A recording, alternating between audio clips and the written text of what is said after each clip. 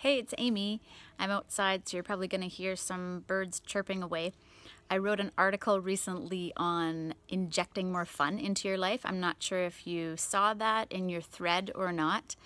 Today, so today and tonight together spells today. I'm going to talk about also injecting that fun back into your life. As a busy professional and a business leader, sometimes you can feel like you don't have the time to play and have fun as much as you would like. And I hear ya. I know how that feels. So I'm going to share with you a few pointers to help you have more fun. So one is sometimes when you're out of the habit of having fun and enough balance, you need to force yourself and give yourself permission to play. So when I'm playing and having fun, I like to be really present so I can enjoy myself. I'm sure you like to really be present and enjoy yourself when you're focused on having fun. What helps me is to set aside time in the evening where I can catch up on the few last things that need to be done. That way I'm not distracted, I can be present with the people that I'm having fun with, or I can just let my mind rest, knowing that I'm going to have time later to get those last tasks done or at least worked on a little bit. And then what really helps also in making fun a priority again is to break past rules that I've held for myself or my family. What I mean by that is maybe you've been very rigid on what time the kids need to go to sleep, or you've been very rigid on what needs to get done before you allow yourself to play.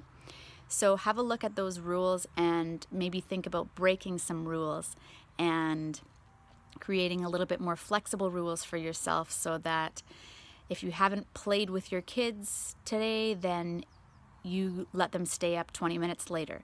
Or if you don't have as much time for yourself and you want to play outside doing something you enjoy, like a sport, or maybe it's just having 10 minutes to read a book or gaze out the window and enjoy the good things that happened in your day.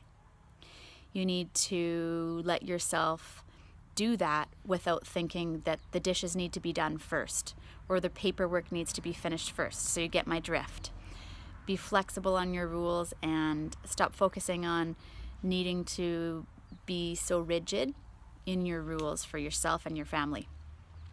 So again, give yourself permission or force yourself to start creating new habits so you can have more fun, and also break your rules and create more flexible rules so that once in a while your family might need to eat cut up vegetables and a can of salmon for dinner, but that's okay because you're being fed well and you're having more fun.